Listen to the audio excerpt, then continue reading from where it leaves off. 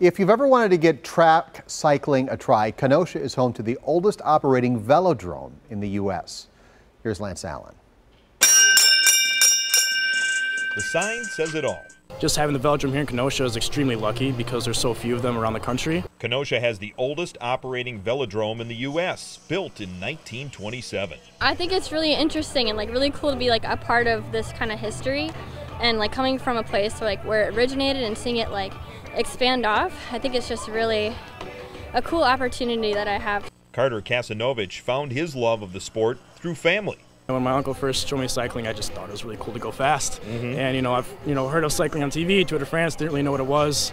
And I started riding the bike, and just riding the track here, you can get up to speeds of 30 to 40 miles an hour, and to me that's a lot more fun than getting hit in football. Which isn't to say that this sport is for the faint of heart. I broke my collarbone right over there, actually, and for my first year doing track cycling. So, I think the biggest part of cycling is that you are going to crash at some point, and you just have to learn to get back on the bike, and it definitely helps you A in cycling and A in life. It's a good life lesson. It's the banking and speed that hooks these competitors. It's exhilarating. It's awesome. It's why I love racing so much, that knowing that I can do that. I can go 35 miles an hour, and it's my body that's making it do that is really cool. This summer night featured competitors young and old, and some from speed skating.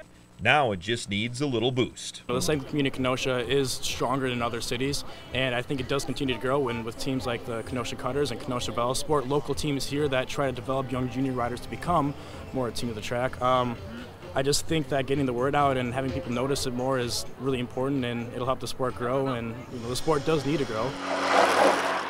It's gorgeous. We'd love to fill the hill more and more as the summer goes on. It's not a bad way to spend a weekday Wisconsin summer night. Lance Allen, TMJ4 Sports.